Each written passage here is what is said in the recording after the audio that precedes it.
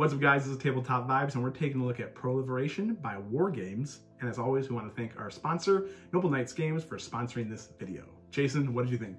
So this game is awesome if you take diplomacy, and then you add in an economy, and then you throw some nukes in. Blow it all up.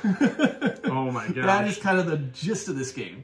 So really cool, really fun, really enjoyed the theme. Yeah, and same. You know, I really like how they integrated all this together. This is really kind of neat. It gave me a little Twilight Imperium feel. Oh, yeah. Because, well, they say speaker token, like you're the speaker. The speaker. Also, I feel like that we should have a gavel. Yeah, oh yeah, gavel would be great. When we play it, so you pass it around, the floor is now open to War Games. Exactly. Oh, like the movie. Yeah. Anyways, I'm all over this. So the gist of the game is going to be over the course of several turns, which culminates in several rounds. Right.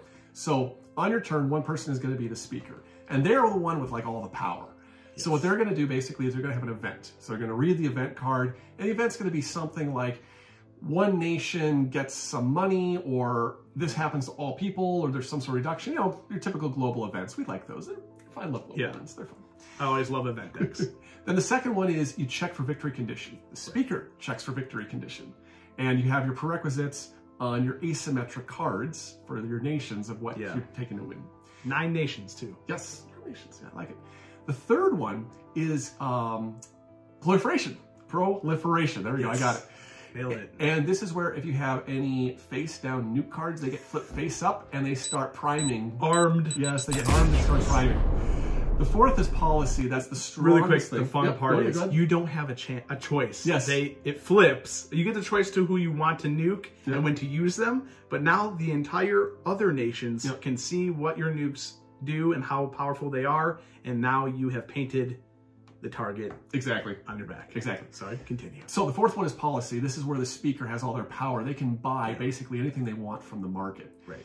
The fifth is open floor. The other nations get the scraps. They can fight over the trade agreements. The sixth is the collection, where you gain money. Maybe.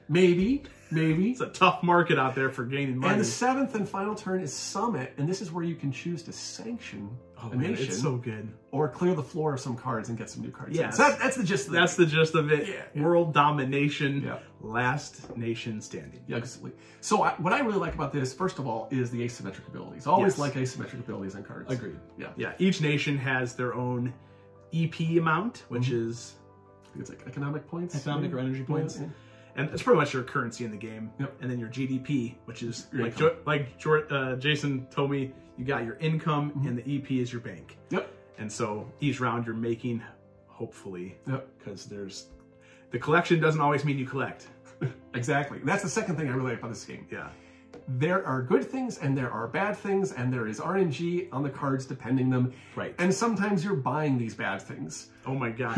Yeah. So we played a 4-player game, and I was super stoked. I was gonna buy my first mission, and I flipped the mission over, and it's like recycle. The mission was called recycle, which all it did was you recycle all the missions back into the mission deck. And that was it. Right. Or it could be even worse. It could be worse. You could buy a nuke, and that nuke could be a dud, or that nuke could backfire on your nation. Blows up on your own nation because, you know, it's risky to develop a nuclear program.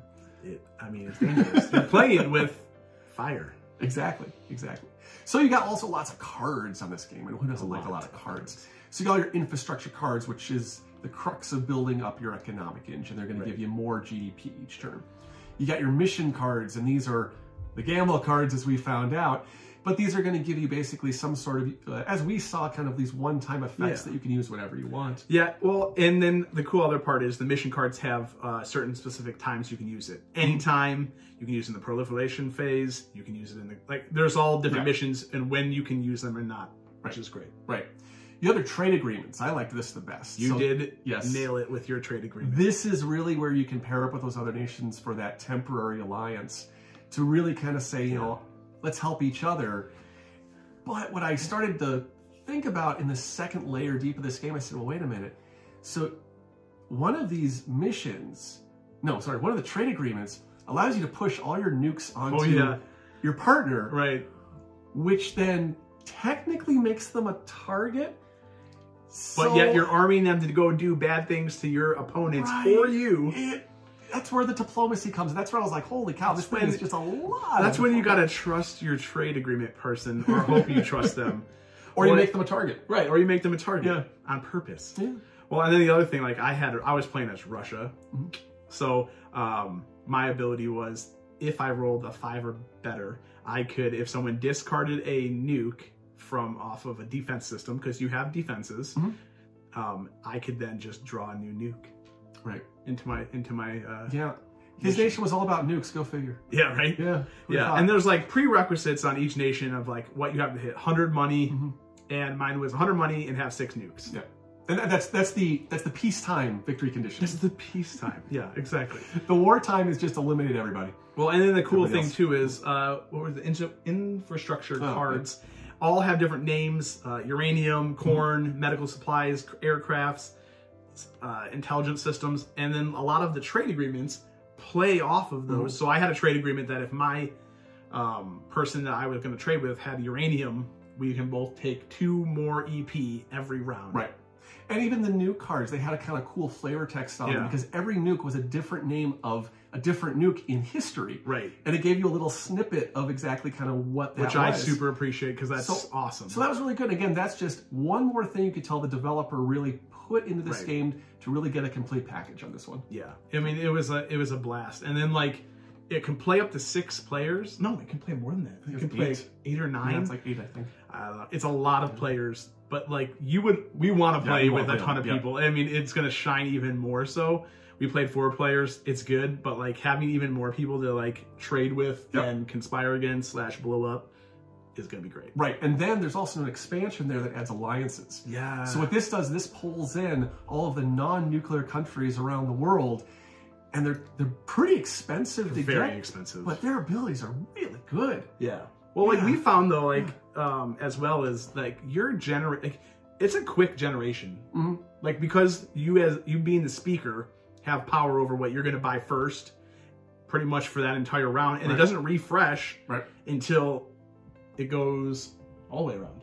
No, it refreshes at the end of your speaker turn. But you get the first come first, like you get to buy whatever you want or not. And the trade agreements, right? And and for the trade agreements and things too, which makes it so you can kind of cherry pick, well, if it comes up or not, and push your luck. I think it was a little bit of a push your luck with how much you're spending your EP for. And it truly is an open floor phase, because other players can bid on those remainder trade agreements. Right. So some juicy ones can really get, and then you get even more negotiation with trying to, if you take this, I'll back you, pick me, right? I won't nuke you, or let's nuke Jason and take out the US and the UK with India and Russia. Right. But then what I try to do, and I don't know if Adam realized this, is I actually tried to bid up something that I didn't want. Right. In order to try to get him to spend more. I noticed, and I just wanted it anyways. But you can entrap people though.